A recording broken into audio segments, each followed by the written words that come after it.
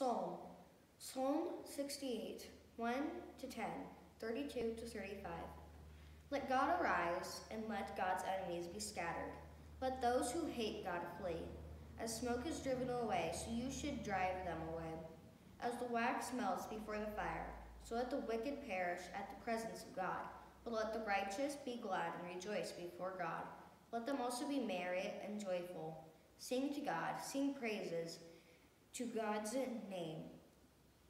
Exalted the one who rides clouds. I am is that name. Rejoice before God. In your holy habitation, O God, you are a father to orphans, defender of widows. You give the solitary a home and bring forth prisoners into freedom. But the rebels shall live in desert places. O God, when you went forth before your people, when you marched through the wilderness, earth quaked and the skies poured down rain.